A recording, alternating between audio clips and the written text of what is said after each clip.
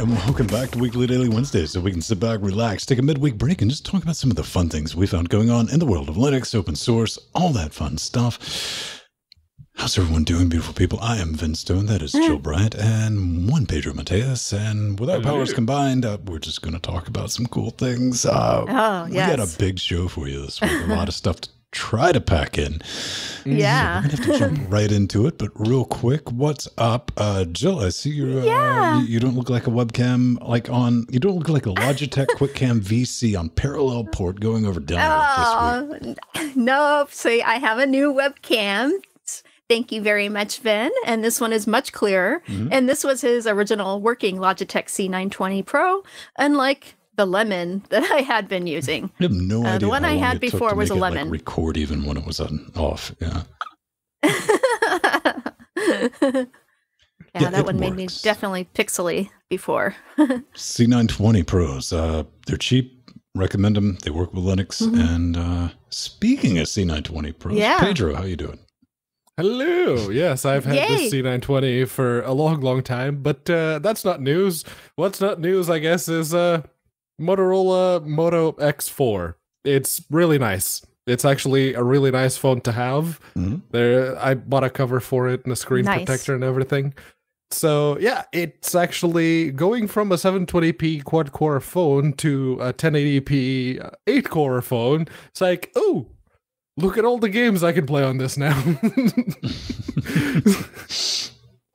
That's nice. That should really help your productivity.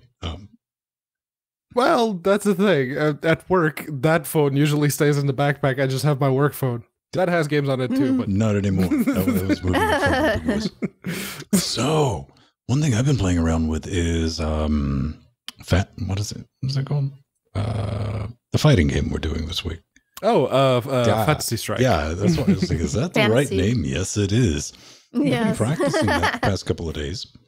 Because Jordan's thing, you might know him, you might have heard of him. It's like, yeah, let's do a tournament. I was like, all right, I'll put some time into this. I'm going to learn how to do it.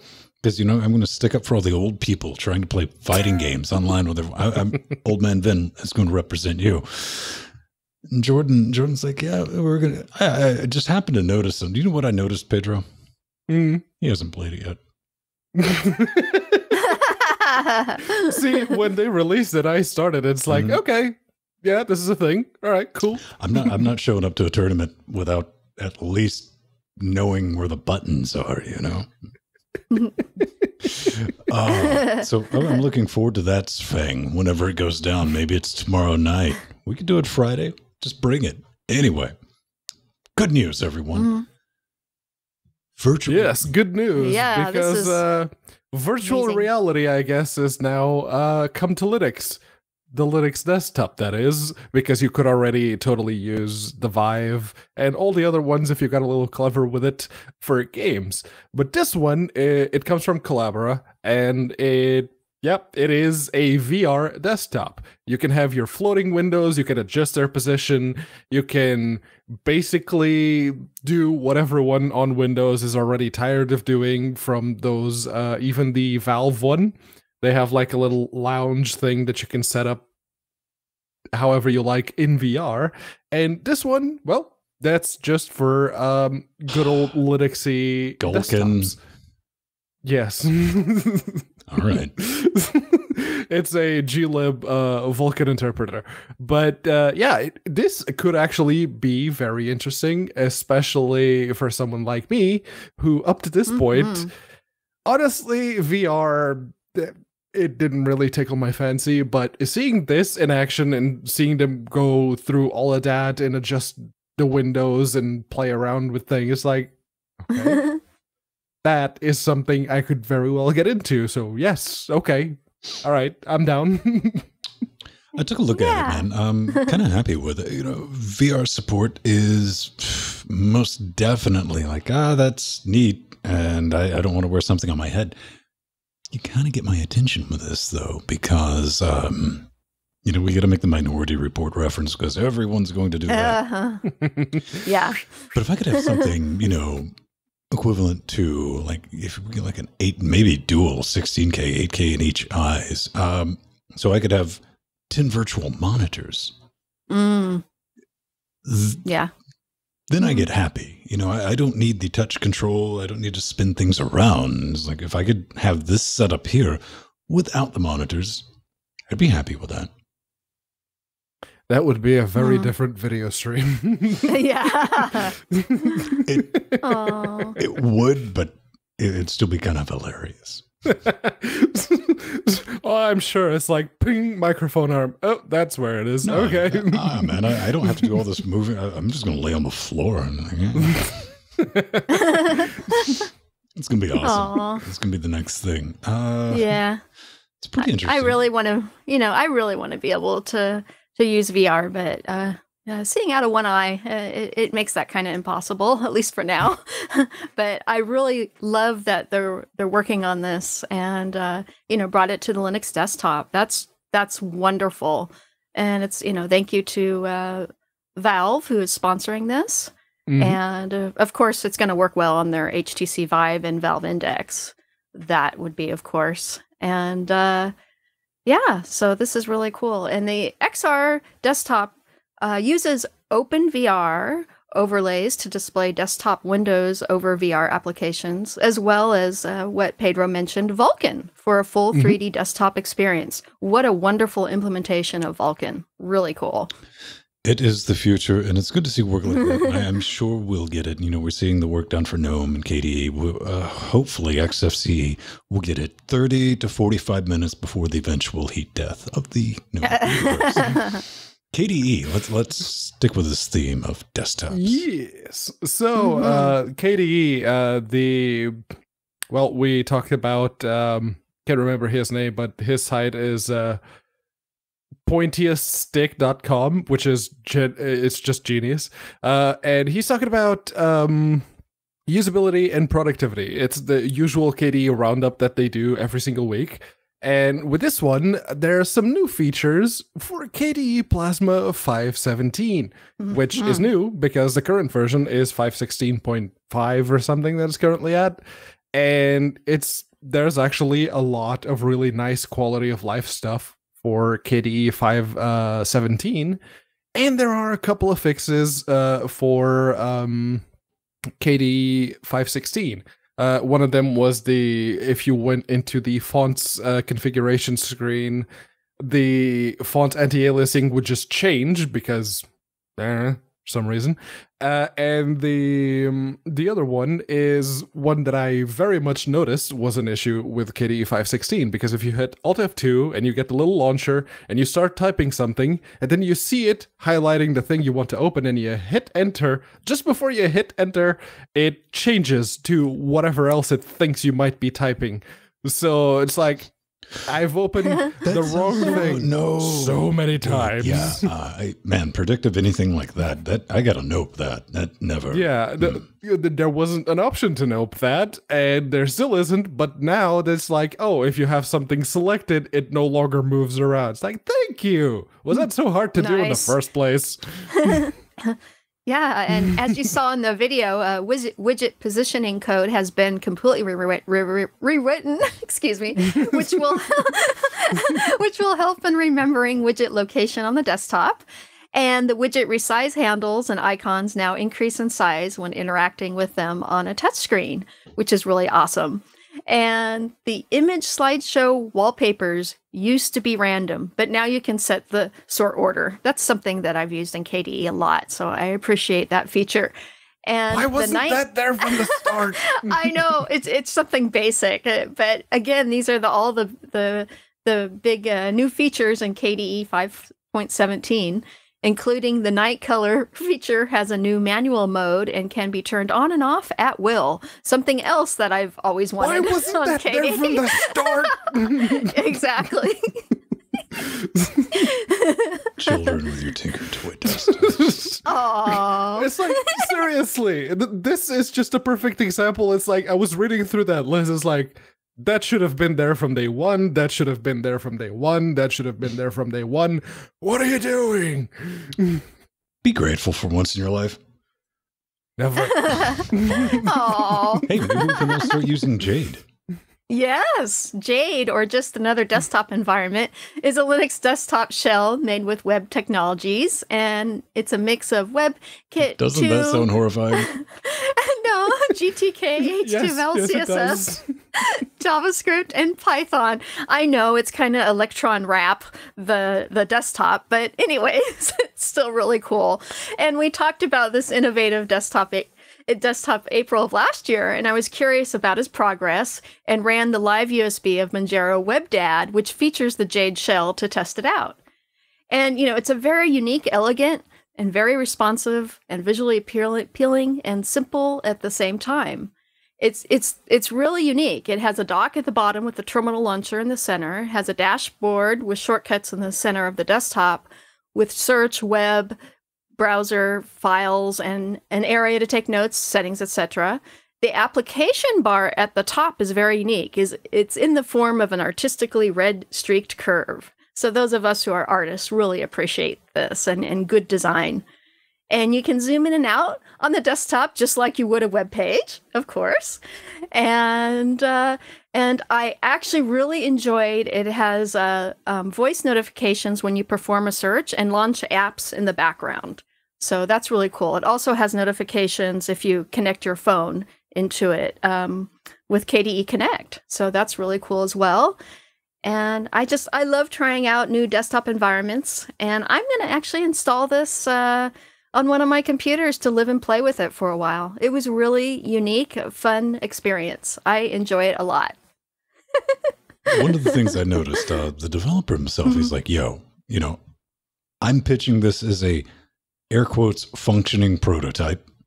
And the reason I'm doing this is just to sharpen my Python skills. So yes, the reason I point that out is don't walk into this expecting a lot. Yeah, and it's still an alpha too. It's still a work in progress. I mean, when you're building a desktop with this technology, this is a testament to the arrogance of man. Yes. No one ever thinks to stop and ask themselves, should we? Because we know we can. Our clearly. developers were so preoccupied with whether or not they could. Yes. Yeah. But yeah, no, it is a really nice proof of concept, and if he's doing it to learn Python, great. But yeah, I wouldn't use that. No. So one of the things that happened earlier this week was Manjaro had a bit of an update for the testing update, you know, launching some new stuff. They got some new hotness with the XFCE 414 pre. They got updated kernels, bunch of fun things. And, and the flat snap pack image wrap thing. That support containerization support for all of those. Pre-activated out of the box. And I'm really happy that they bumped XFCE 4.2, 4.14 pre-3. But you get through all of that, and everything's fine, right up until the point the internet read. We're going to start shipping FreeOffice by default because they've partnered with SoftMaker. Enjoy the best compatibility to MS Office. To which the internet responded, yes. Get out the pitchforks. Yeah. It's dead. This project's sold out. It's now the Pepsi of distributions. No. I don't know really what I want to say about that. First off, you got to pay the bills.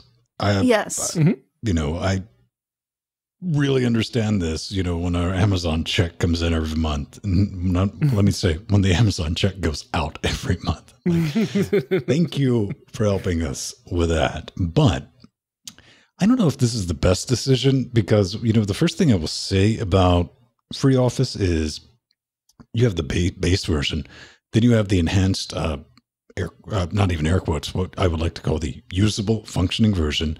But the base version doesn't even save to open office format. You have to pay extra for that. Now, in the defense of that, they're not removing LibreOffice. You can just install that. But most importantly to me, I'm going to ask either of you, do you use LibreOffice or an Office suite on your desktop? Yes. I have LibreOffice, Do you use it?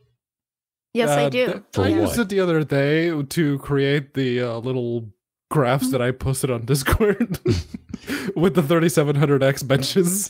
Benchmarks. Okay, you spreadsheet. Jill? Yeah. Yeah. Well, recently I used it. Actually, I do a lot of writing in it when I need to write a long article or a tutorial. That's what I've used it for, like for scale, for instance. Yeah. I use Google Docs like a normal person because I want Google to have all my information. Hi, Googs. How's it? Call me. Well, normally I just uploaded my OpenOffice LibreOffice doc to Google Docs. So that's how I do that. So, hey, I don't know if it's time to abandon. Who's the target audience for Manjaro? Those people. Those people who don't want to actually go through the process and install Arch. Yeah. They just want to say that they're running Arch. But that's the whole problem. Anybody who wants to roll out with like old school, like regular Arch, we call them Gentoo users. I mean, yeah. Like, well, and this is the point where if you have any feedback for today's show, send it to ven@linuxgamecast.com. Bring it. Bring it. And you can run the Jade desktop we just talked about on Manjaro. Yep. So that's the thing. I thought we'd give it a mention for good or for bad. Let us know what you think about that. Into life. For something we've talked about on this show a couple of times, little Snitch, evil socket. Yeah. He writes back, hey, man, he's saying peace among worlds in his avatar. You got to give him credit for that. He's a lovable guy. He's like, I'm not working on it anymore. I'm not responding to issues because I lost interest and nobody pays me for this. This project is so essential, ? The Linux, quote unquote, community can fork it and send a P on. Nice play on words. Hey, man, stick a fork in it. And this was the little Snitch. I mean, what was it? There's a Mac equivalent. Is it just Snitch or Little Snitch or Open? Yeah, Little Snitch. I think it is. Little Snitch. Yeah, it's that Annoyatron that'll tell you anytime something wants to hook into a socket, and it's like, yo, I'm trying to get somewhere. This is something I would immediately disable if I had to deal with it. But it could be useful for people. However, maybe consider putting that in the README instead of just a comment on the GitHub. But yeah, what do I want to say about this? I mean, this has happened before. This is not the first project. This is apparently a lot more used than I thought it was. Like I would. Well, there's a lot more vocal advocates for it. Certainly. See, that's what I was trying to suss out. It's like there's just people like, oh my god, it's dead. I can't believe he had the audacity to lose interest in a project, no longer support it. It's like I can. Yeah. But hey, look at the benefits of the project being open source is because hey, you can stick a fork in it. Come do your own thing. I mean, update it. And, we've seen issues like SSH, right? Yep. Yeah. Definitely. There's one. One dude is like, yeah, this isn't Raptor bus proof. Not by a long shot. It's like, please someone take over or, come and help me. I want to share this responsibility with someone. Please. But... all right, that's the thing. R.I.P. little buddy. I never used thee, but you got some thoughts on it, Pedro. Yeah, it's the original comment. It's like, yeah, that is the telltale signs of someone who burned the F off with that particular project. It's clearly this project got on his nerves so much that he decided, you know what, just I'm out. Do you think it was the peace among worlds? Do you think it was the project, or if the project was done? He was like, all right, it's good. Honestly, the way he phrased it in the original README, which is still there, he still hasn't updated. So if you go to the original Git, you can still read the whole thing. It's like, this is a work in progress. This is not secure. This is not, yet done in any way, shape, or form. So clearly he had more that he wanted to put in, but he got burned out at some point. I don't know why. Chances are we'll never know why. But the way he ended the thread before he locked it as off-topic and only available to be posted in by collaborators, basically, it's like, don't tell me what to do with my stuff. And I'm pretty sure saying that and then immediately logging it afterwards, that's going to rub some people the wrong way. You may have burned a few bridges there. No, you can try to pretend that does. That is like a guaranteed developer response. I've encountered that. It's like people, friends of mine, that are like, hey, help me with this. So you need to change that. Don't tell me what to do with my. I was like, you know, peace out. Done. It's like, all right, then we're just gonna go somewhere else. I'm just saying that I wouldn't throw anybody under the bus for that response because he's 100% right. It's like everyone is like, this is mine. I made this, so I'm not getting anything from this. Yeah, that's the thing. Yeah. All right, GitHub. GitHub. So for a while, it looked like Microsoft buying GitHub wasn't actually doing anything. It was just good news coming out of it. But not anymore. Apparently, GitHub, thanks to the current blockade that's happening with the US trade relations with other countries, a lot of developers are finding themselves unable to create private repos or remove public repos. They basically are getting themselves locked out of their own projects on GitHub. And there's the first big gotcha of being bought by Microsoft. Though, to be fair, this isn't Microsoft's fault. This is the fault of the United States government. You keep on, I was about to say, man, you're like, well, this has something to do, this had nothing to do with Microsoft. This would have happened whether or not Microsoft bought them. But that's the thing. Yeah. Once you get yourselves bought by a big American company, you're subject. When you're bought by a company that happens to obey the laws of the country you live in. Correct. Yeah. Then you have to play by the big boy rules. And, well, this is what's happening to GitHub. And a few developers have been stung by this, and they are currently, like I mentioned, either unable to access their private repos or unable to create new ones or unable to do anything with their public repos. So, yeah. Yeah. Well, even if he had moved everything over to GitLab, he'd run into the same issues. And this was interesting. You know, I was wondering if the sanctions have been lifted or something changed on Anatoly Kashkin's GitHub account because of all the press, ?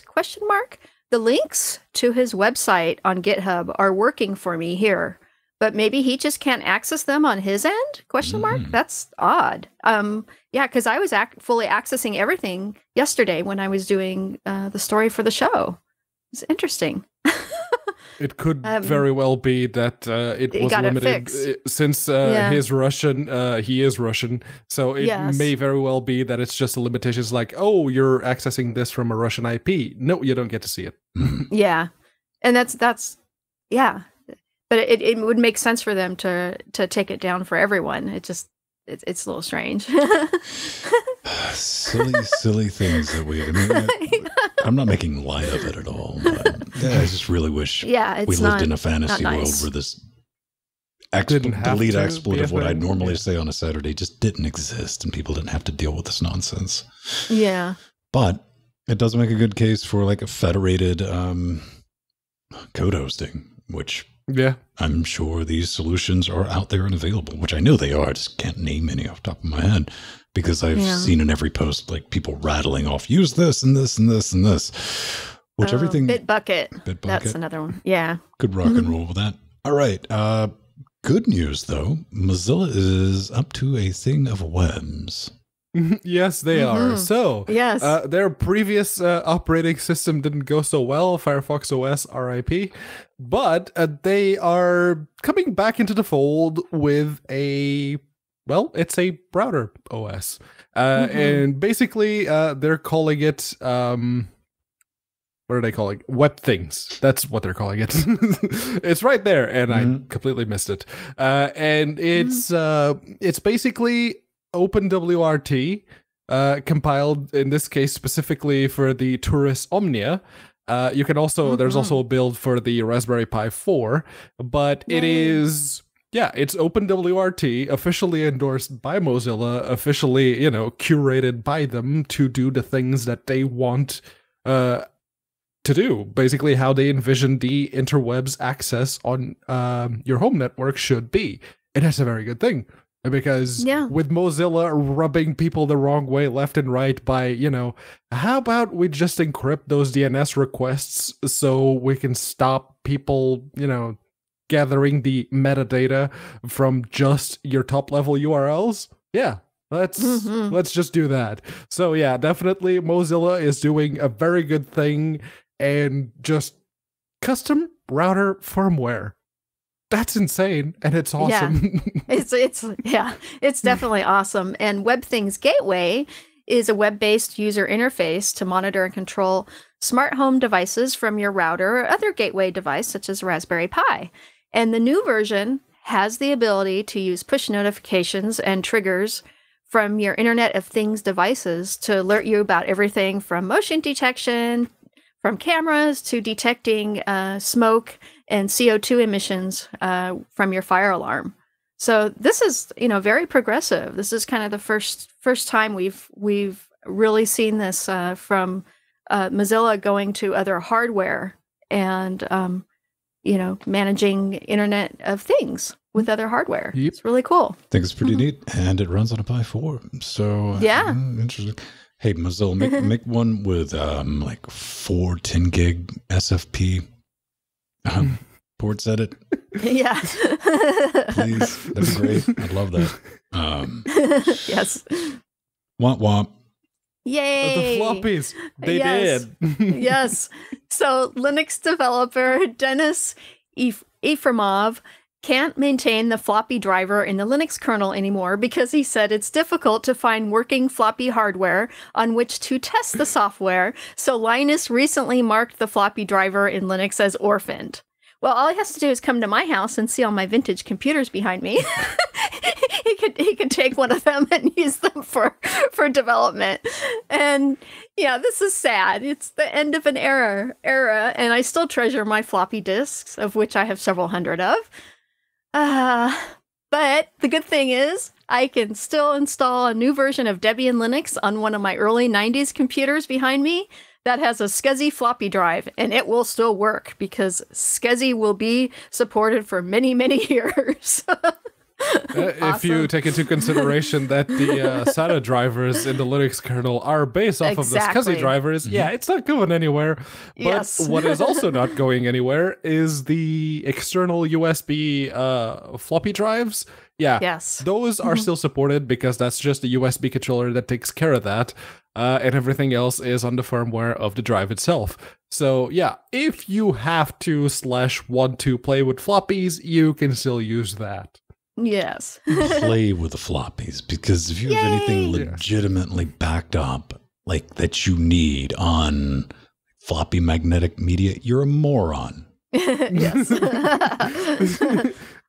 And I pray, well, you should pray to whatever deity you worship that it still works. You can put what I just said on the table, like in the park. I'll be that meme. Change my mind on that.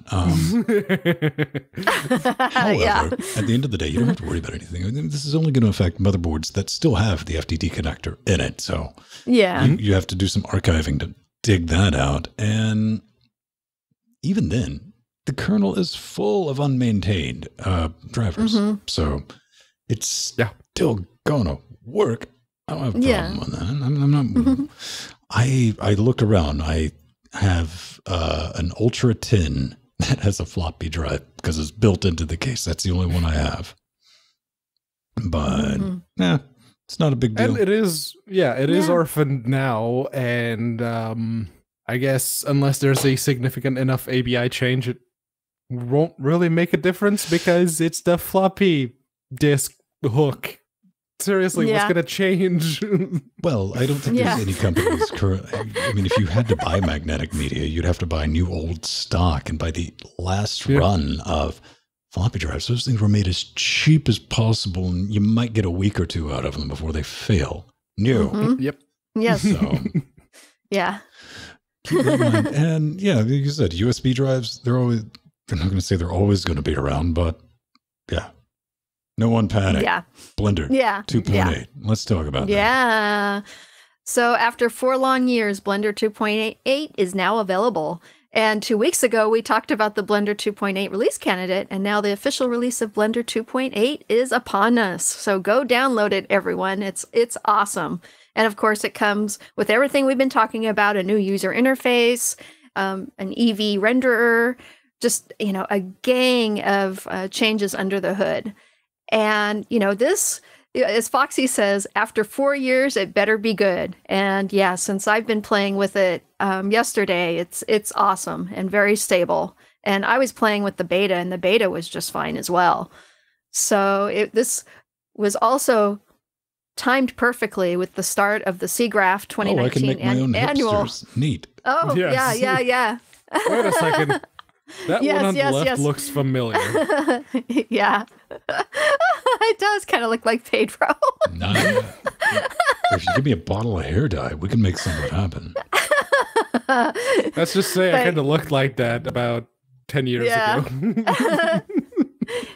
Yeah, and what was awesome, it was also timed perfectly with the start of the SIGGRAPH 2019 Annual Visual Effects and Animation Convention, which started Monday.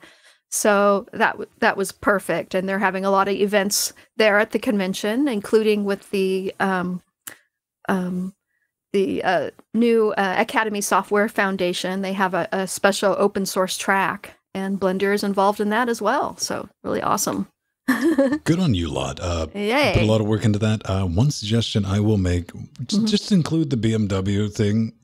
Just package that in, please. Because let's not kid ourselves. 95% of the use cases to download a new version of Blender and run that and post your time somewhere. Well, it is in the demo. It is in the rendering demo that you can download. Well, that's what I'm saying. Pack it in. Yeah, it's a separate. It needs to be the same package. And I know somebody's screaming like, "We made our own. You can just download the benchmark." It's like, no, that's not because we have decades of that BMW car being released. The BMW thing has been the thing for the past several years across multiple websites. So you kind of want that to be a thing. But hey, it turns out, Pedro, that I might be able to render it slightly faster than you. Yes, definitely faster than my 1080, that's for sure, because one of the improvements that the new Blender Cycles renderer comes with is the ability to... I don't think it's in there yet, but they are going to introduce it in the very near future. I looked at that and I was like, we're going to wait on that one. And basically what it lets you do is it lets you use those RTX cores on your 2060, 2070, 2080, 2080 Ti. Point, all right? I'm just saying, Blender, you even know BMW 27, first thing on there. Yeah, precisely. And as you can see from that graph, it's one of the things that they mentioned. They say that the UpTX, which is what they're calling the new RTX renderer, they say that it significantly cuts down the rendering times, especially when compared to the Xeons. But then again, who's looking at the Xeons? I have a laptop with a Xeon right there.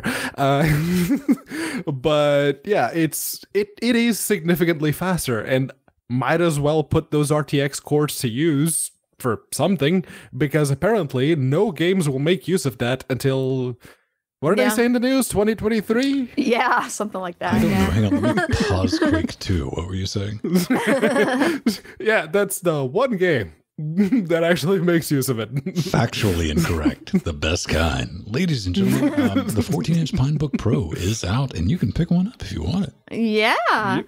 So yeah, the highly anticipated 14-inch Pinebook Pro Linux laptop we have been talking about is now available to purchase for just $199.99. This screenshot, Jill, this screenshot would make Macho Commandon punch a monitor. Look at the DPI on that and how small that taskbar is. Oh, yes.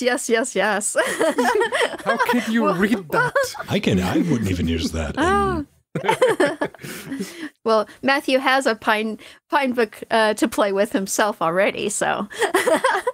But Pine64 is making no profit from selling the Pinebook Pro, but it is being offered as a community service to the Pine 64, Linux, and BSD's communities.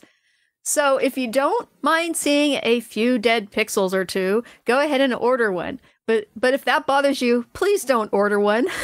They explicitly talk about that on the page. I did see the bit about the dead pixels, but as someone who makes it a hobby of his to restore old laptops and make sure that everything is working, dead pixels, that's par for the course. I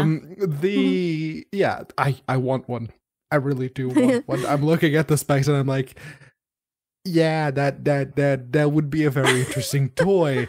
However, £200 for a toy is a bit more than I'm willing to spend right now. So for that $200, though, I mean, you're looking at a dual-core ARM 1.8 gigahertz. That's Cortex A27. What a quad-core multi 860 for GPU, 4 gigajoules RAM, 64 gigajoules eMMC, USB 3.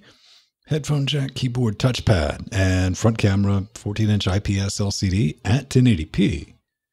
Mm-hmm. But, not once, but twice. in bright red. Yes. They make a little mention of dead pixels. All I'm saying is if you're buying this, expect it to come with some dead pixels. Now, industry-wide, I'm saying if you're going to buy a monitor or something like that, or a laptop from HP, Dell, somebody like that, it's usually between 3 and 5. Yep. So what I would like to see is what their acceptable dead pixel policy is, because it's usually, like even on the high ends, between 5 and 8. It depends on where they're clustered. Yeah.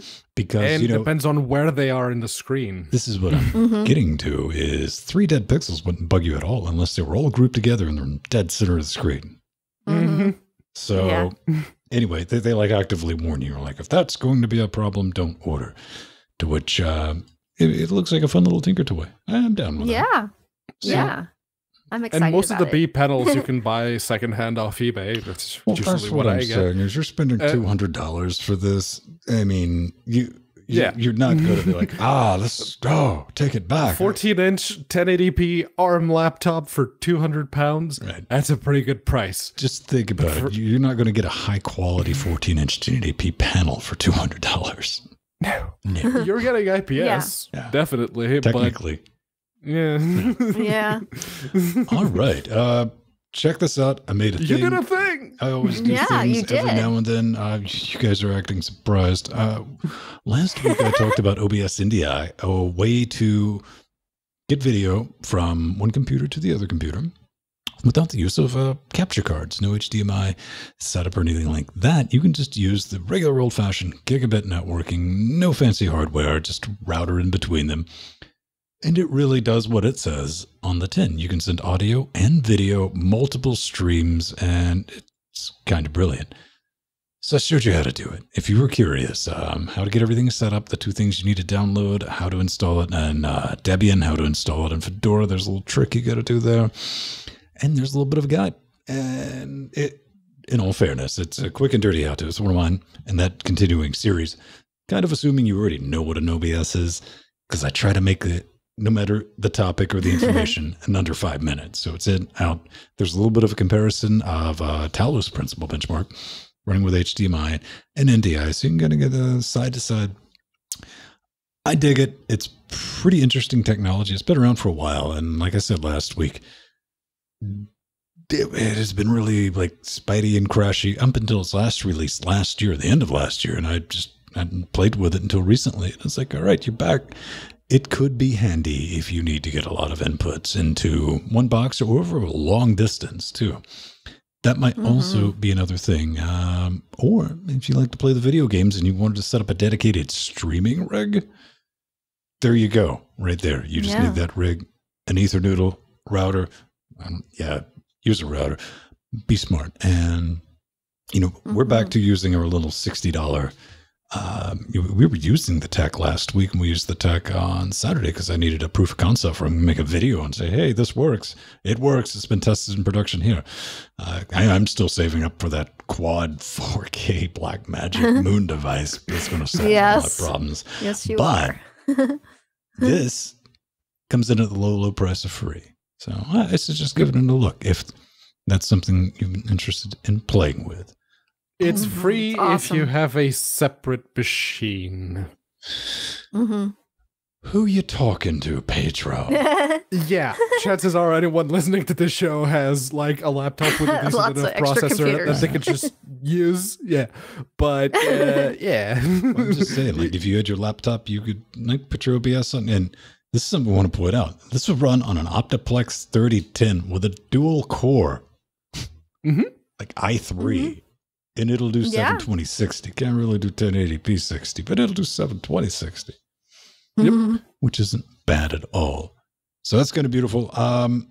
Before we get into the slice of pie, Pedro, do we get anybody to think this week? How about we just thank everyone? That's all I can We could absolutely thank everyone because every single one of you out there who have been contributing on Patreon. What about Gary? I don't know about Gary. You know, Gary has had his issues, and you Full know, disclaimer, we're talking about 160 Patreons, and I'm almost positive there's no Gary. So, yeah, I don't actually remember a Gary in there, but it's like 116 of you for $278 a week. You lot are crazy, and we absolutely love you fund this for shenanigans. It's awesome. Yeah. Thanks for that. It gives us a budget. We're able to look at it. We're like, okay, we got this much money. We can get away with this much stuff this week, and it's been a fun project. We've been doing this for like 6 years. Always looking to do more as a patron. You get access to our Discord. We're actually in there, and that's where we talk most of the time. See, you don't say a lot on social media because we're in there. We also have IRC completely open to anyone during the live shows. That's brilliant. An extra show we do, a production meeting we hold on Saturday. You get a custom RSS feed, pop that in. You can listen to that if that's your jam. But we got LibrePay. We got T-shirts. I don't know, man. They wouldn't let me do the flamethrower. I asked. Really nice, too. Yeah. But we do have here's a store, recommend things to people. What we've done with that is everything that we know that, like, we have here. The computers, the hardware, the audio stuff, the video stuff, that is categorized and listed. So you're like, hey, what's that thing? I want that thing, or I want something related to that thing. You can go there, get it. You could buy it off Newegg. You don't have to buy it off Amazon. We're not worried about that. It's there for your information. So hopefully you make some use of that. That's cool. Keep being awesome. Stick around for your name in the credits. And thanks again. I guess you do have to thank Foxy for something. Yeah. Yes. Of course. So thank you, M. Foxdog, or Michael Fox, one of our wonderful executive producers here at LGC, our wonderful patron, and he gifted me Elite Dangerous to play on our game streams. Thank you so much. And he paid full price for it. It wasn't on sale at the time. You hear that? Thank you so much. Pedro just threw you under the bus this week. He's like, what? Thank you, Foxy. I love you. All right, kids.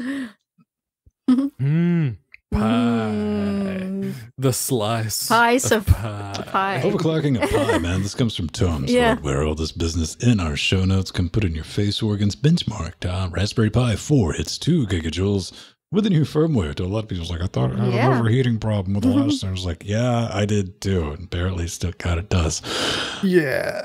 So Pedro, Tom's Hardware, die in a fire with your auto playing video. No one asked for that. That has nothing to do with anything. But they did bring up the point, man. It's kind of like the Silicon Lottery, right, Jill? Yeah, definitely. Well, the Raspberry Pi before could be overclocked to 1.75 gigahertz. And now with this new firmware, it allows you to go to 2 gigahertz. But that's depending on the quality of the silicon in your Raspberry Pi 4. That's always been an issue. In fact, they deal with it in NASA as well. They have to know where the production for, and where they get all their metals and whatnot to use on the space station and whatnot. So people aren't in danger. But anyway, so as far as the Raspberry Pi goes, you know, it depends on what facility the metal comes from is how well it will perform. And you know, in this article, they talked about how, you know, in some people's work cases, they can get 2 gigahertz, but for others you won't. But there was over 30% increase in output, which was really, really awesome. And, you know, I was saying in the show notes, make sure to buy the cute $20 Ice Tower CPU cooling fan we talked about a few weeks ago for your Pi 4 before overclocking and even attempting this. Yeah. I don't know. How does this going to get? You might want to implement like barbecue cooling. Yeah. Yeah, the heat coming off the barbecue will be cooler than whatever the SoC is running at. No, you weirdo. Yeah. You just pour the barbecue sauce on. It'll smell like barbecue eliteness. Yes. But yeah, if the Raspberry Pi 4 running at just the base 1.5 gigahertz was already hitting 80 Celsius, you really want some matter of cooling solution, be it the ice little tower cooler that we talked about, like Jill mentioned, or literally anything else. It needs something because it's not going to be pretty. I don't know. Let's see if I can like weld an adapter plate to like a 14 US. I mean, it's aluminium. I'm pretty sure the contact block of the NH14 is bigger. But that's what I'm saying. I could like weld it. I can make this work. I mean, it might need some structural support to keep from snapping the Pi in half. Yes. Yeah. It'll be a thing. Might have to desolder the GPIO pins. Nah. Because it won't fit on there. I got a hammer. We can pull those out. All right. That's going to do that business. If you got some ideas, thoughts, hints, allegations, you want to send them our way, you can. Hit that contact button. Don't we have one of those? Yep. Yes, we do have a contact button. It's right there on the navbar on linuxgamecast.com. And the form that you need to fill out is very easy. Just make sure you select LWDW from the little show box that you get, even before you the form itself. Once you're there, we just need your name, your email address, a subject, and of course, Social security number, photocopy of your ID. We won't ask for that, and if for some reason you're seeing that, you need to check your browser. But yeah, we just want to know your feedback, the things that we got right, the things that we got wrong, the things that you feel like we really didn't touch on just the right spot. So let us know. What if I just want to write a limerick about a weasel? Could I say something? Well, you can do that too. Yes, you can. There's an other category for that just thing. Yeah. What? Oh, fair point. I do try to remember to do this. Now, this is different than actually getting around to do it. But once a week, I usually remember to check because we have a very, very grumpy and powerful spam golem that keeps track of this. So if you put a bunch of links or links it doesn't understand, it's better not to put URLs. We're smart enough to Google, you know, leave that hint in there. We can find it. It'll be like, no, bad. That's a spam. So keep that in mind. I might not see it, or just hit me on like at me in IRC or at me in Discord. If you're going to send me personally, I'm just throwing this out there because this happened again this week. If you're going to DM me on Twitter and I don't follow you, reply me in public and be like, yo, moron, I just sent you a DM, so I'll know to go check that for you. Yeah, Ben doesn't like that. I don't mind it, but there's a difference between minding it and not seeing it. Trust me, it's like 1,000+ follower type of thing you wouldn't understand. Yeah. I'm getting close. Friezo. Yeah, so Frezzo sent us a bit of feedback about episode 179. And we were talking about the alternatives to, what was it called? I can't remember. send something. But he says, number one, files. Many all of the alternatives. Teleport. Okay, teleport. Yes. Yeah.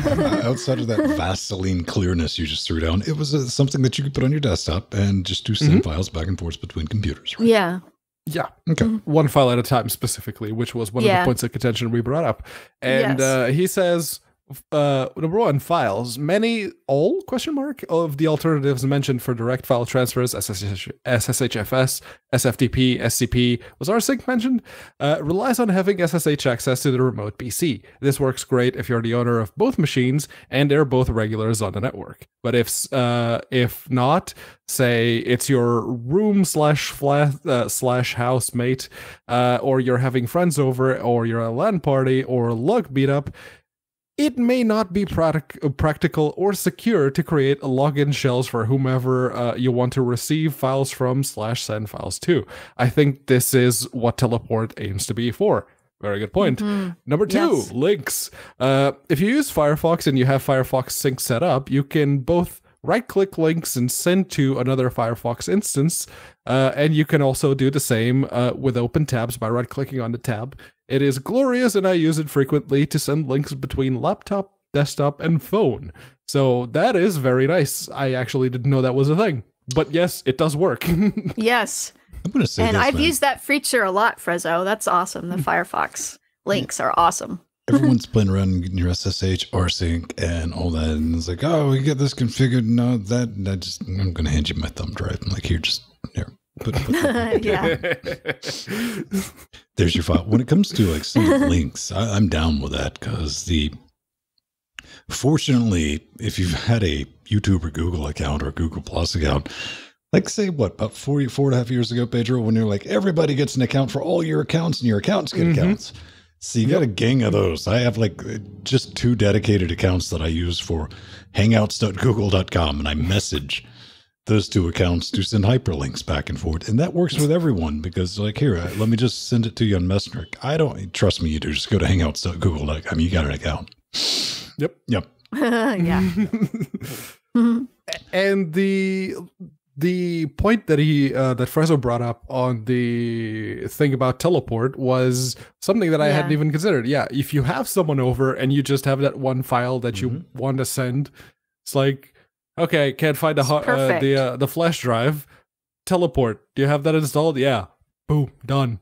And it's nice. Everyone it's easy to use. It uses notifications. So it's really easy for the average person to use. So it's awesome. What if they have an iPhone? It works with that too.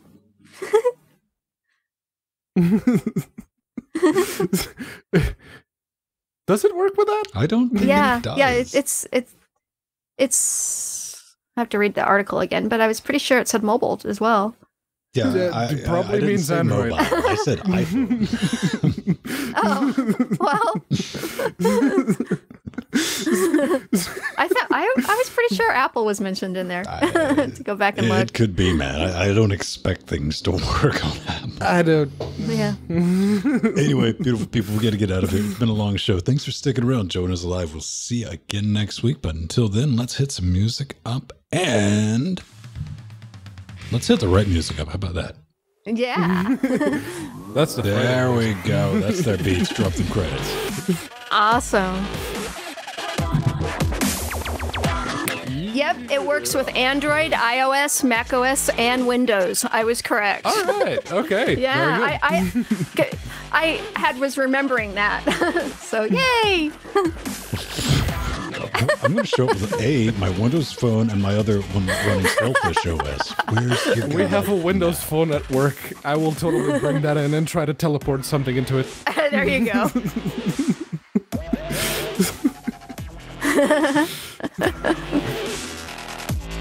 All the lovely producers. Yes. Seriously, thank you. Even if you can't afford to hit one of the higher tiers on Patreon, even just do it anyway. I dare you. Even just like the $1 tier, all of you, that's what makes the bulk of it. So thank you. Thank you all. You're awesome. We love you. Our patrons and our listeners. Wonderful. Thank you. I'm physically ill. Quit being so annoying.